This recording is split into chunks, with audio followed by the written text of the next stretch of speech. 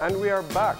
We are now beginning our first conversation, and joining us to talk about several political issues is attorney at law, politician, Darrell Bradley. Thank you for joining us this morning. It's a pleasure and good morning. Good morning. Thank you. Mm-hmm. So, of course, politics is probably in the front of everybody's mind, especially with all the recent events. But perhaps we can start with getting a bit of a reaction or your reaction to the events that took place yesterday. We saw, of course, a big protest and rally in the city of the opposition. So, being that you have been a politician for the incumbent United Democratic Party, I was just wondering what sort of your reaction to yesterday was? Well, I think, first of all, it is a good sign whenever our political process and people involved mobilize. I think the plurality of our society is very positive, and if we can show a strong and vibrant opposition, which is something that I think is needed in a democratic space, then that's a good thing. I also think in relation to the specific issue that would have been raised, the issue of integrity in government, the issue of stamping out corruption, that is something that needs to be protested. And that is something I think that if an opposition champions that, if a union champions that, if anybody champions that, that is something that should be celebrated, because I think that that would be one principle in government that is universal. Every Belizean should want integrity in government, and they should want a government that is free of corruption. Yeah. You know, we were talking during the break, and I think it's a great opening discussion for looking at what is happening today. Yeah. In this country, people are feeling very frustrated with what they're seeing, and we essentially have to wait until the next election to decide what we will do as a result of that. But it seems very clear that the power dynamics of elected officials and the electorate, there is a great disconnect, and people no longer are, they don't have a political party that is pushing a message or an ideology that they can subscribe to and feel hope in. They only have personalities. And then when you're looking at personalities, naturally they're human beings, so you will find flaws, and it really just becomes a very challenging time for people in the country to see what the future can potentially hold. Well, I think that, Go ahead. I think that that is the sense that I get from a lot of people, and the reaction that I would say with respect to that is we need politics. Politics is a necessary evil, but our political system is something, and the conversation about that is something that we construct. One of the things that I had said previously is we spend a lot of time in this country speaking just about politicians, rather about issues which can inspire people. For example, if we were to debate about what kind of country we want, what kind of programs or policies our government should support, and we divide that along political lines so that we would have, as you were talking about earlier, we would have a discussion really about substance. That's where you inspire people. I look at the debates that are going on in the United States, and some of the things that they talk, for example, Bernie Sanders talking about universal health care, talking about free education. So you can actually see in your leader a vision of where you want to move a country forward. And I think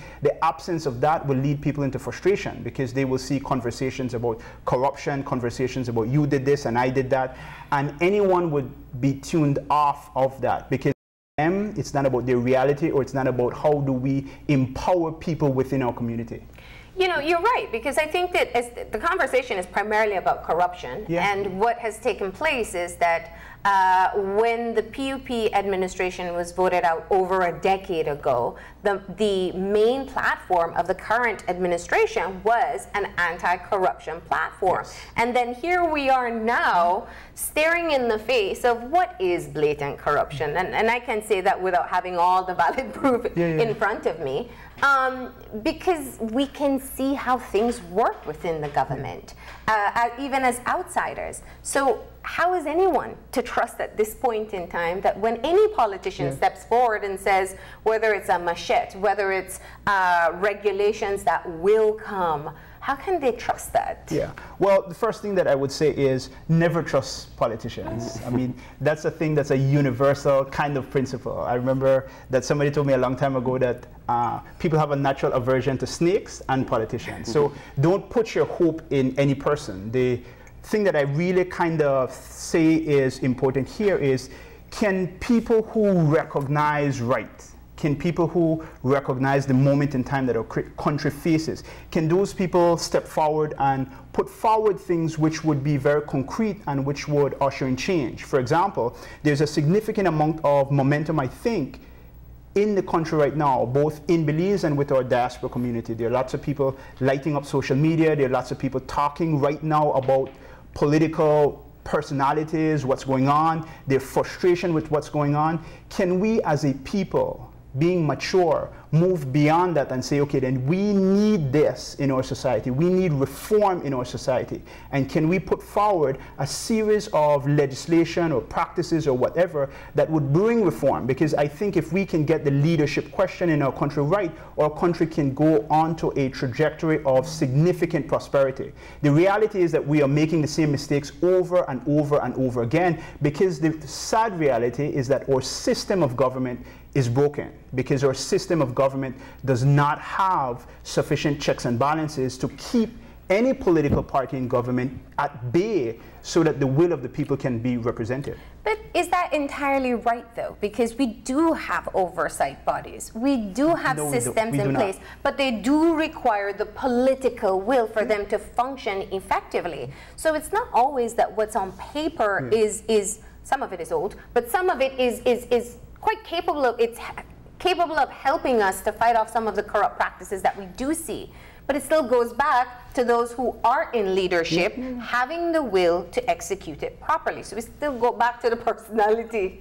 It is the personality, but I think the laws are important. Okay. If we have good laws on the books, we do have some, but if we have good laws on the books which are comprehensive, that will encourage good leadership. For example, I talk to a lot of people within Belizean society. I have a lot of friends who are involved in politics from both sides. And one of the things I always hear about people who I would say, hey, you know what, I'd love for you to run for elected office. People always say, you know what, I won't get involved because the system is not level.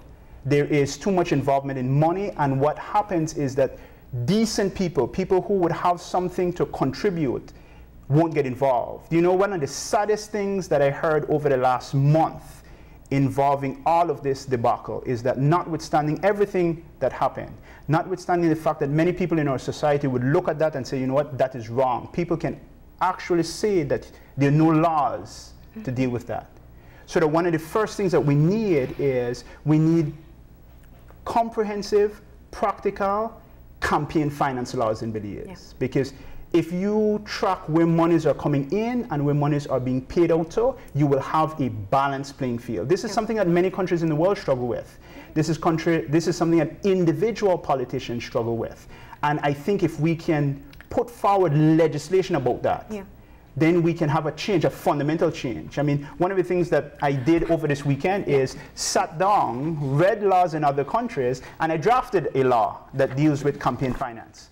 And it deals not only with specific prohibitions, but it deals with ethics in campaign finance. It requires the registration of political parties. It requires the monthly reporting of all campaign finance contributions received by political parties, and you have to account for how you're spending that. Every month, as a business owner, I have to file Social Security, I have to file income tax, I have to file GST. Every month I have to do that. Why is it that a political party is any different? If we put in place very specific and very comprehensive legislation, I think that we can have a change. And I think that we can use this moment when people are very angry, when people are very frustrated, to birth something positive. If you look at history, many of the great changes in human society has resulted from a time of calamity. Of course. And if we can look at this and say, you know what, what I would ask people is that, how frustrated really are you? If you are so frustrated to just say, you know what, I want to move to another country, then fine. But if you're so frustrated to say that, you know what, I need change, and I need to be a bigger person, and I need to support change, then that's how we create aspirations, and we create vision, and we create something that is transformative within our society. And because the NTUCB was absolutely right. Only the people will save the people, and they can do so by raising their voice and keep the pressure going. But let's step back. You drafted a campaign finance regulation legislation. But let's talk about it, because you are a member of the United Democratic Party, and I want to hear from you, because from what we know of you, you've always known this is the path that you want to go. You wanted to work in government. You wanted to someday, and you've been very clear about it, be the leader. What's your impression, and what's been your feedback to your own party about how things have gone? Well, as a person who is a member of the United Democratic Party and as a Belizean, I have to put on record that I'm disappointed. So that in all honesty, any person who looks at what's going on, you cannot help but say, you know what, that is not what a decent Belizean would support. This is supposed to be about people, about poverty reduction, about opportunity, and we should not be talking about, and I think we have too much conversations about this, about trying to stop politicians from doing things which everybody recognizes is wrong, if not illegal, unethical. And so I think that we need to start talking about change and start talking about policies and start talking about reform. If we are saying that we want to protest, that's good, but it's not sufficient for us to do that. It's sufficient if we're really genuine to say, you know what, we want to talk about solutions. One solution that I see is campaign finance reform. You talk about the political will. This took me 2 days to draft. We have a Solicitor General's office, we have an Attorney General's ministry, we have very bright people in government, we have a lot of bright attorneys in our Bar Association. This is something that can be put together relatively quickly. One of the things that the union talked about also is things like term limits, things which are very practical and useful to promoting a healthy democratic system. You should not have career politicians. I went to City Hall, I served 2 terms, and people were saying, serve another term. I said, absolutely not. I'm a lawyer, I'm a father. I'm not a politician. And so when you're there, you would go there for the sole purpose of service. And you give your time, and when you give your time, you go away. The best thing I think politicians can do sometimes is leave. I actually look at situations in Africa where there are programs that they actually give politicians money if they would voluntarily demit office so that there's a peaceful transfer of elected power. We actually need to have a lot more conversations about what really we expect of leaders in this country and how we, the people, can have more control over that. And don't you also think, though, that something that we also have to address is, you know, you had earlier said that, you know, we do have a broken system. We can pass laws, but do we not also have to look at something of sort of examining our political culture in and of itself to see how it can change? Because if there's something like this does go into effect, like what Marlene said earlier, or going back to what Marlene said, will it have teeth? Will it be able to work given what's been entrenched for so long? How do we address issues like that? Because that's something that seems it's going to take, you know, a whole long time. You were talking about shifting mentalities, almost turning the whole system upside down. Well, I mean, it's twofold. One is that we need the legislation in place, because without the legislation, you will not encourage well-meaning people to come into leadership posts. The second thing is that, like all things, it will take time. And it is a paradigm shift in many ways within our society for people to understand what is the power of their vote. You had indicated earlier, Marlene, that the politicians are really the employees. You work for the people, but that concept is not something that is appreciated or internalized by politicians and by the majority of people. And we need to have frank conversations about it. The fact that people would sell a vote is something that is shameful. And we really need to discuss it, call it out, and say that you need to vote for what is really important, the future of yourself and the future of your society, so that those kind of conversations will take a long time, but we have to start somewhere, and we have to start with a few pieces, I think, of very necessary legislation, and we need to have specific conversations about what is right in politics. Otherwise, nothing will change. And it's difficult to have specific conversations because it is that there's so many issues, there's so many things that are not working. When you say people shouldn't take money, we also know the dire situation that some people live in, that 100, 150, I don't even know what they pay, but whatever they do pay is a lot for them at that given moment. Because we have, and you worked in the city, we have pockets in this country where people are experiencing the type of poverty that we can't even imagine. And that has been for a very long time. When Honorable Hyde, and I'm not making this political, but it's a valid point. When we're talking about hundreds of millions of dollars going into infrastructure, and then I still speak to the Director of Human Services who said that they have, so I can't remember, is it 12 or 20 social workers, child protection officers who go out and investigate abuse or neglect. It shows where the priorities are, and the priorities has not been the people. Well, I mean, it's difficult to lump everything together. But they're all connected. Yeah, they're all connected, and it goes back to a leadership question. The problem in our society is that we do not encourage a system that has leaders who are well-meaning and focus on our problems. We do not do that. Our system does not encourage politicians to go in there and say, hey, you know what, we need these kinds of programs. If you ask me right now, what is the difference between our two political parties in terms of programs? Name 10 things, and this is because I am a member of a political party. I've run for a political party. And if you ask me, name 10 things that differentiates one political party from the other in terms of their programs, I can't do that. So that the reality is that we have a system that is so convoluted, it does not promote the empowerment of or poor anybody in the society. And if we look at this from the point of view where, you know what, everything is just a mist and we can't do anything, then we will not do anything. So what we should do is pick out the few things that we can do and do those things. I remember when I went to City Hall, lots of problems with City Hall. But you can pick out a few things and say, you know what, this is what we want to focus on. And if you do it, you will have change which is transformative within a society.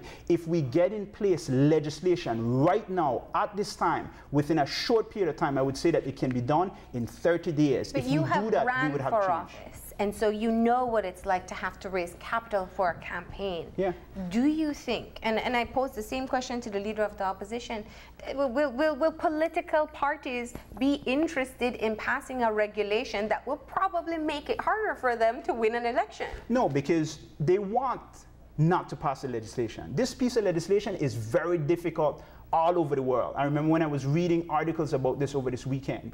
You have governments which have been bogged down in debate and so forth. They want that. They want a system where they're not regulated. They want a system where you, Marlene and Gavin, you're frustrated and you would think, hey, you know what, let me just leave it to the politicians, because then they will have a sphere that they can rule and deal with all to themselves. If you say that you are really frustrated, then speak out about a particular situation, lobby for a change. I'm not saying that this is the answer, but at least this starts a conversation that can move it in the right direction, that can move it into a situation of change. This is not something that is very difficult.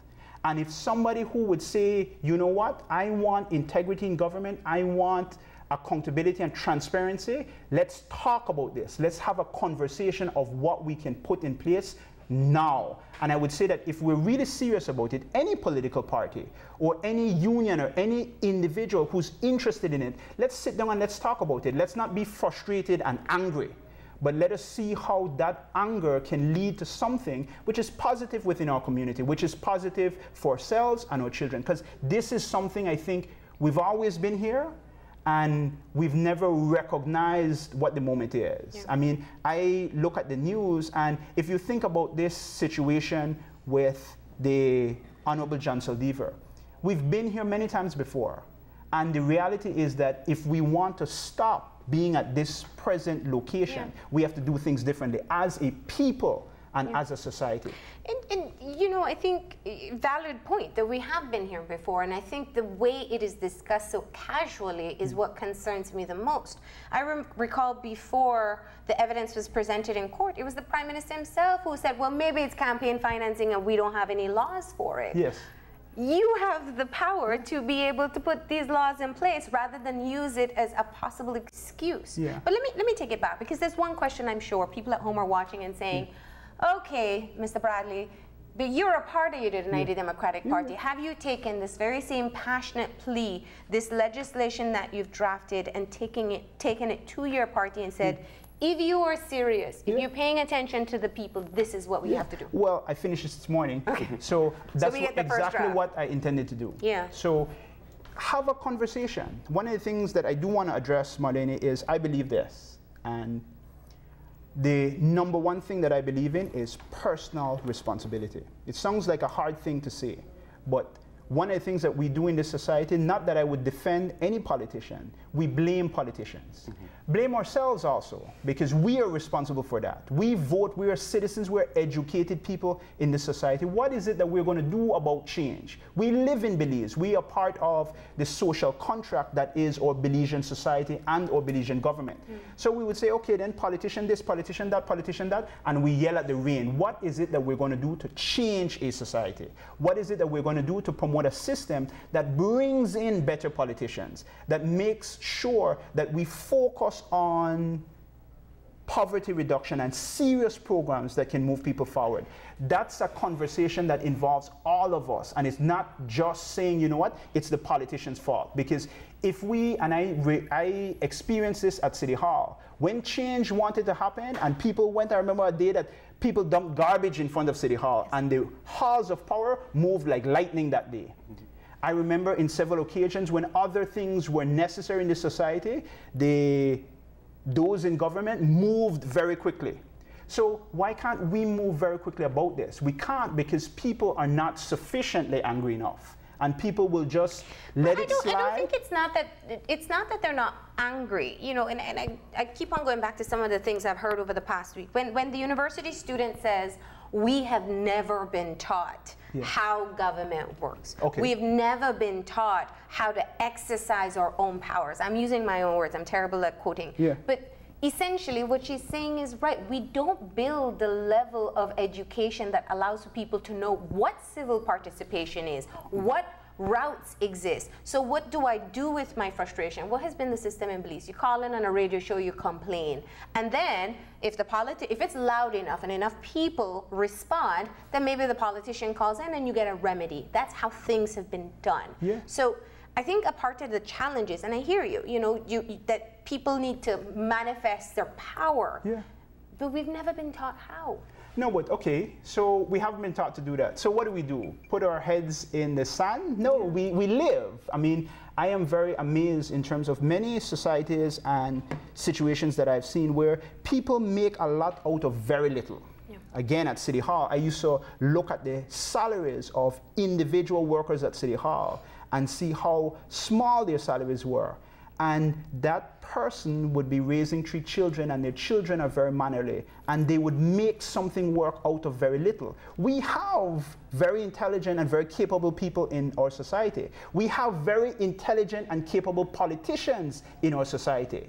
We have very impressive people in our media. Why is it that we can't, rather than be divided, focus on just maybe like 6 things? Is it that we're saying we're going to go the route of the union? We need these 6 pieces of legislation, and we need an independent investigation. And regardless if you're PUP or UDP or whomever, this is what we want. And we talk about it. If we need to close down our society for a while to get it, then we need it. But we can't come to the same point again and again. Otherwise, we'll never have change. All right, we got quite a bit more to discuss, including taking a look at the legislation that you've drafted, but we'll take a quick break and we'll be back in a few.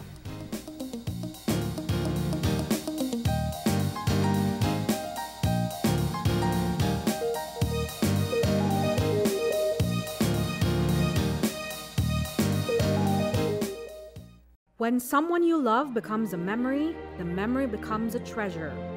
Channel 5 introduces the Daily Obituaries. The Daily Obituaries will broadcast all death and funeral announcements and memorials to honor your loved one's life and memories. The Daily Obituaries airs on Channel 5 prior to the evening newscast, with subsequent repeats at 10 p.m. and 12 noon the following day. It will also be placed online on our social media platforms, all for a standard package fee. Celebrate their lives and memories with Channel 5's Daily Obituaries. Honor in life and reverence in death.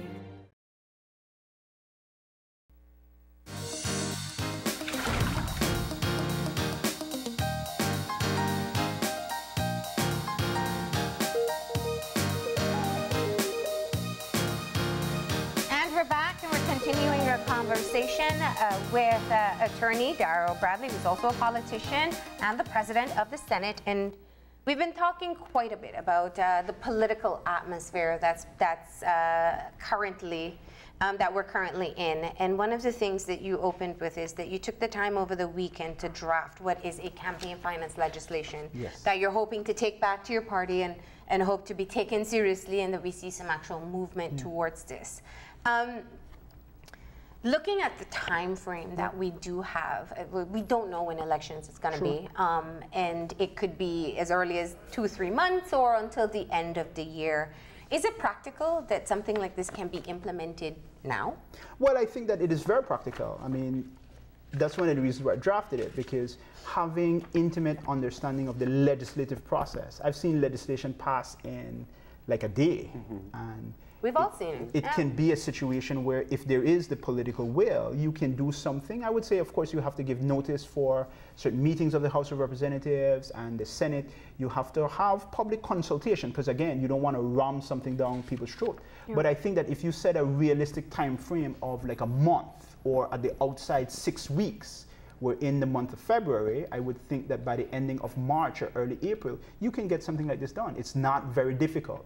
It's if you have the political will and the desire to get it done. So what are the elements that are necessary? There are different types of legislations used in different countries. I think Darrell Bradley was here. He spoke a bit of the Jamaican legislation. What did you use to create yours? Well, I use a lot of examples from the United States, which has a very comprehensive system. And then they have multiple tiers of government, and they have very detailed disclosure and transparency requirements and so forth. There is legislation from some African countries, including Kenya.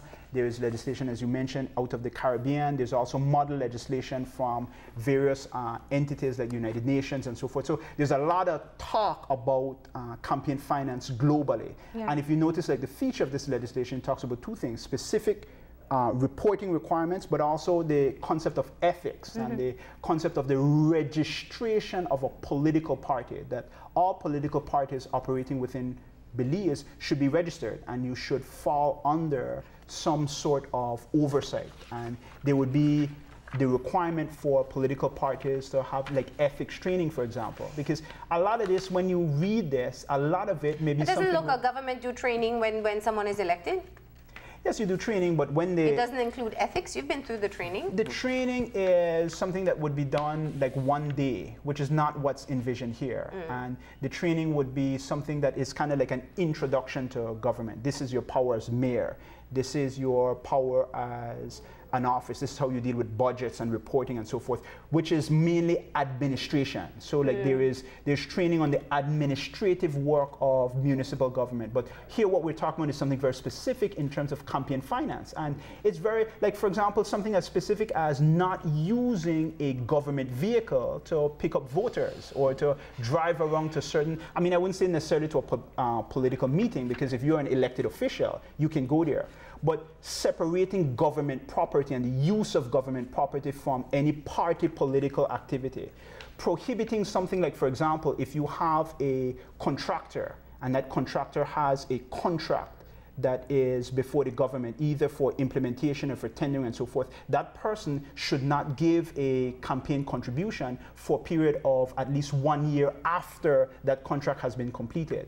Making sure that there's specific reporting requirements in relation to all campaign contributions that a political party and a candidate receives, either directly or indirectly. Something that may be very difficult to fathom also here is the reporting of that and the publication of that. For example, on the United States, I could go on a website and I could check out how every political party and every candidate spends every dollar that they collect. And you can also see every single contributor as well. Yeah, so that's what is in here, so that you would have to disclose the specific name and the amount of every person that you're collecting resources from. The idea is that if somebody wants to legitimately give you a campaign contribution, then they should be able to say, okay, then it's not in secret. I'm going to give you $100. You can put my name on a list, and that list can be filed in a report. The reality is that we have a lot of things that are going on which is in secret, and we do not know what's going on, and we don't know necessarily who politicians are beholden to. Money in politics is very dangerous. It has broken societies in the world. And we are at a crossroads, and if we can put in place legislation, then the legislation can actually create a better system. You're also calling for a prohibition of foreign nationals contributing towards campaign finance. Well, I mean, this is a draft. Yeah. And it specifically does not include people who are in our diaspora community. So that there are a lot of Belizean Americans, there are Belizean Canadians, Belizeans who live in Europe who would want to fund political campaigns. The important feature here is, though, that you would disclose it. But there's a section which deals with prohibited contributions. So certain people, like a contractor, like somebody who is a regulated entity in certain circumstances, like somebody who really doesn't have any interest in our elections, like a foreign national who has no connection with Belize. Or has a questionable reason as to why they would. Yeah, like so for example, somebody like in this case of Jan Saldivar, that person under this legislation would be disqualified from giving a contribution, because why is it that you're giving our local politicians? You have no vested interest in our politics. And even if you give, which is illegal, you would have had to report that contribution. Yeah. Now, and I think it's the bigger issue that you mentioned there, which is maybe we don't discuss very often how monies given for campaigns are, how favors may be returned, essentially. Because if I give you money to run for your campaign, there is a possibility that perhaps I like you as a candidate, but there is a greater tendency that if I have a business interest or a way that I can profit, that I give you, because when you get in power, you'll be indebted to me. No, man. I know I was watching a thing with the United States about this quid pro quo issue, and I heard that, I was surprised when I heard that in Belize, I wanted to fall off my chair. But we even have quotes from Trump every now and again from politicians. But legislation would presume a quid pro quo, because why is it that you're giving me a campaign donation? So, I mean, let's not hide around it. If you are giving me a vote, I'm beholden to that vote. If you're giving me money to procure votes, I'm beholden to the money. So the issue of regulating campaign finance is really fundamental to our democratic process. If you eliminate a significant amount of finance within our conversation, then how I will procure your vote, I have to campaign for it. I have to go to your house. I have to talk to you about my programs and my manifesto and my vision. And what this does also too is that this tells you that the political party and the politician, the candidate, has to tell you how you're spending the money. So if I collect $1 million in terms of campaign resources and I spend $100,000 on ads, and at the end of the campaign, I have $0 in my campaign account, which I have to create a campaign account. Where is that $900,000? Either I bought votes in terms of that $900, or I converted the money to some personal use, both of which are illegal.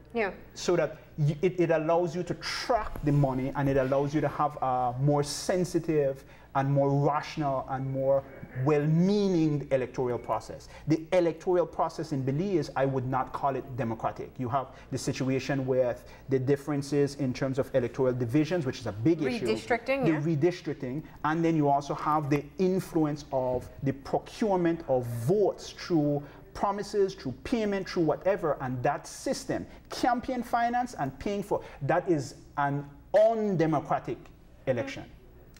Let's not miss the redistricting point. Do you think that we could redistrict before the next election? Yes, and I think that it is not something, again, that's not, it's difficult, but it's difficult because it's practical. But you have, I mean, you have scientific... difficult because it's practical? What do you because mean? It involves steps that people would have to craft legislation, and then you have to do like maps and population and look, so that you actually have to make sure that it's done in a scientific, practical way. But there are aids to do that. And in relation to these pieces of legislation, likewise, there are lots of international support that you can do that. Like for, if you want to do a redistricting exercise, a lot of agencies international will come and assist you to do that. So it's not something that is and we recently had the re-registration as well. There's a ongoing census process. At least they're about to start. So there is some preliminary information available. Yeah.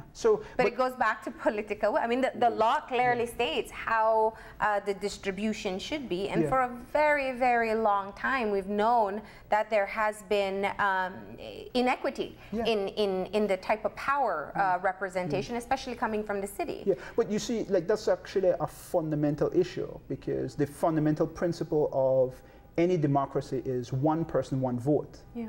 And if you have a constituency that is different in terms of population, like widely different. I mean, of course, populations would fluctuate. It's not every time you have to be doing this.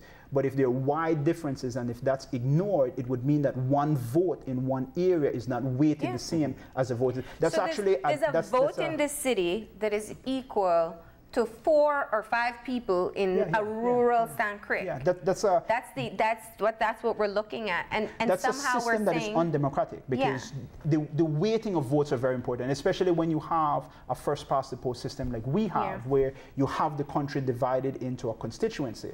Constituencies, that's the reason why constituencies have to be near equal, because you may have a situation that results in a person or a group of persons quite frequently do not have a majority in the popular vote, but they manage to secure the government. If they do that because of imbalances in the population of constituencies, that renders a situation very undemocratic. No, but even beyond that, it's not just about, and that's an important part of it, it's not what my vote is worth versus how many votes it takes to equate my vote. It also means resources. It means that whatever is allotted to the person who is managing my area, I get more than they do. No, that's true. So we're just we're creating a wider gap in the disparity that exists, especially the urban-rural dynamics. One of the things that I will mention in relation to this, which I did not put in the legislation because that is for discussion and debate, is whether or not you should balance it with like public resources for campaign financing. So that's actually kind of but this question of like resource allocation is it's a significant and important question, because I mean, of course, it's not like the government has a lot of money. So if you have like large constituencies in like rural areas, as you had mentioned, where you're programming the same amount of monies, that's actually, it's unethical in like an economic sense. But the real issue to my mind would be like a democratic principle, that it's actually something that attacks the very core of what a vote is and the value of an individual vote, and whether or not a majority can be defeated by a minority in circumstances where you have one area that has 5 times as much as another area. That's actually more likely in terms of an election result. I mean, you've seen that in the past, but if the constituencies are equal, it's not a problem. But if its constituencies are 4 times as much as others, that's more likely. Yeah. Now, so we're looking at what you've put together in terms of campaign finance legislation. You said you will present it to your party.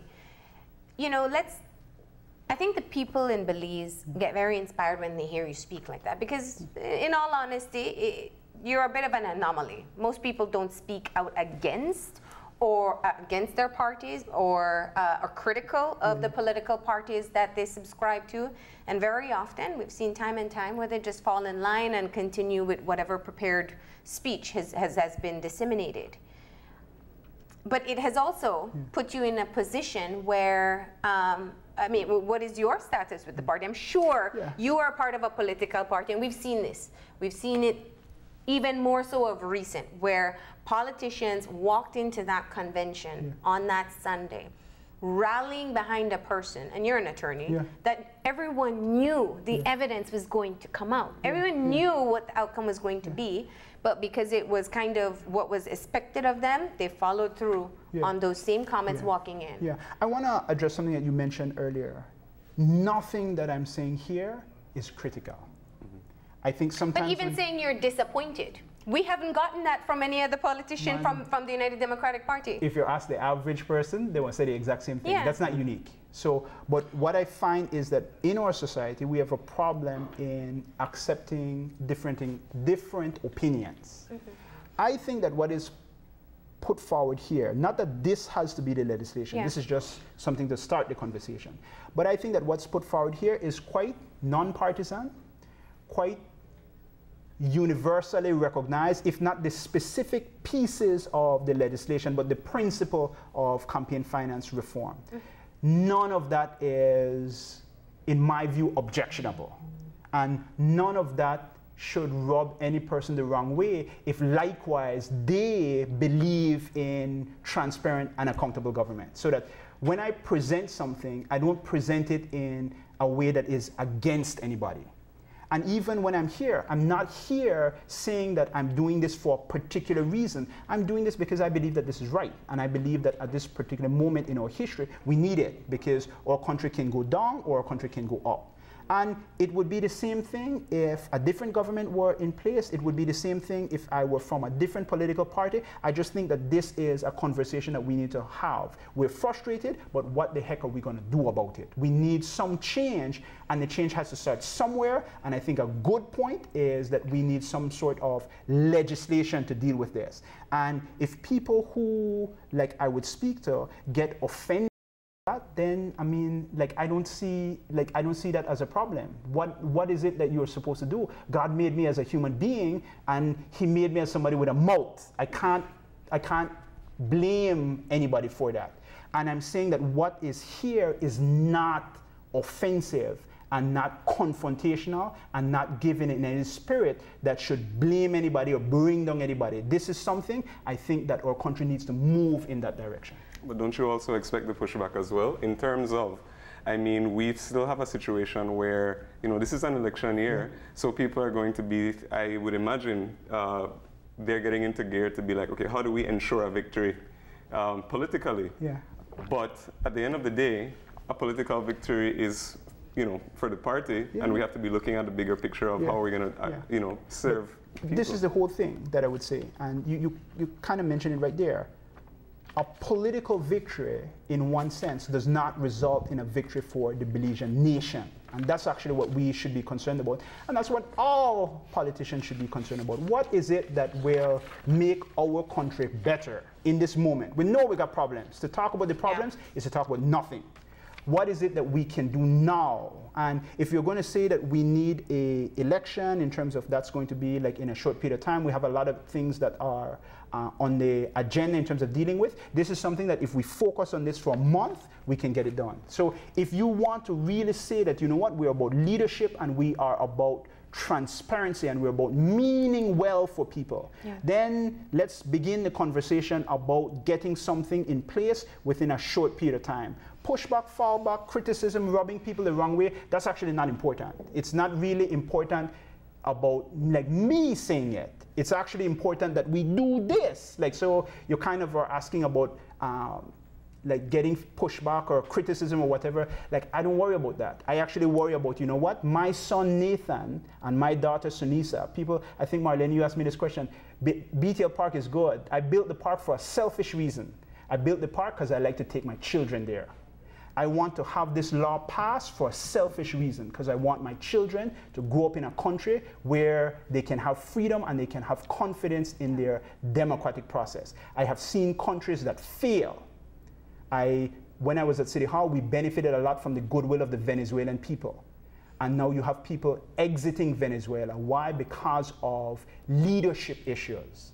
And you have many countries in the world where leadership has caused wars and it has caused chaos. We do not want that. We have a very small, vulnerable society. And at some point, we need to say enough is enough. Let's do things differently and let us just look at the legislation and see if it is appropriate and see whether or not we can agree and pass it. And I think it also puts Belize part of the greater international conversation, because if we look about politically what's trending globally, massive protests we saw in 2019 dealing with, and they're still continuing, and you know, South America, the Middle East, all different places, and a lot, and even in the United States to a certain extent now, because if you know, you had mentioned Bernie Sanders earlier, and a chief concern in several democratic countries is talking about campaign finance, talking about whose interests are being served when a party does get into power, because of course,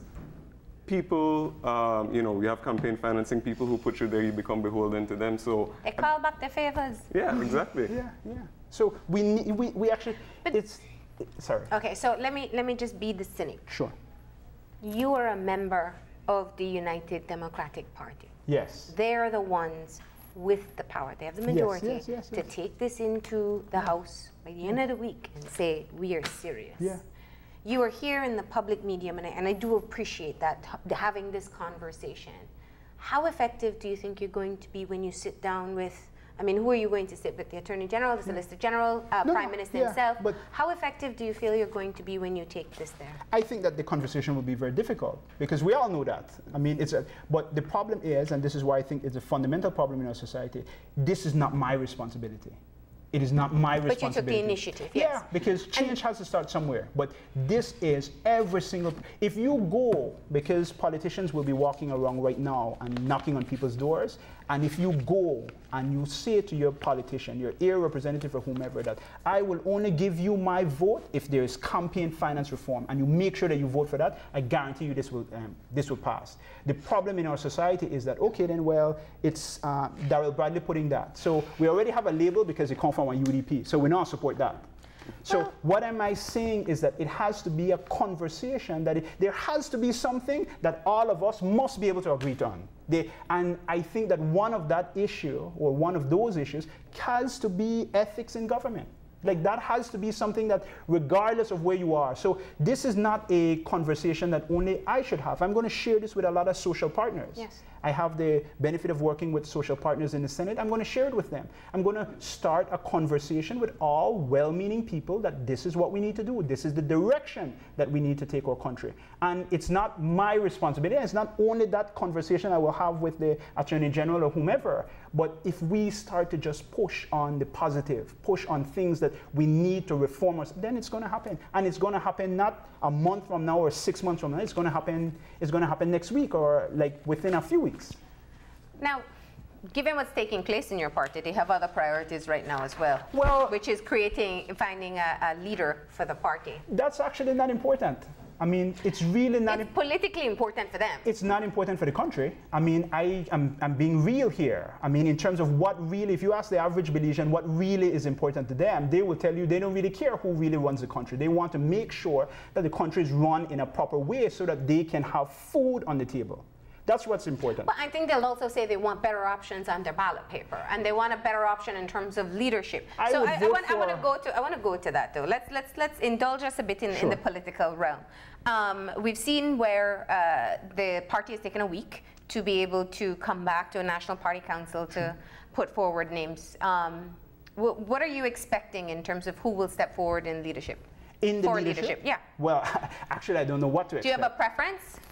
Not particularly, but I have a preference, and two things that move me: a person's vision for a country and a person's stance on public ethics. Mm-hmm. Those are the two issues.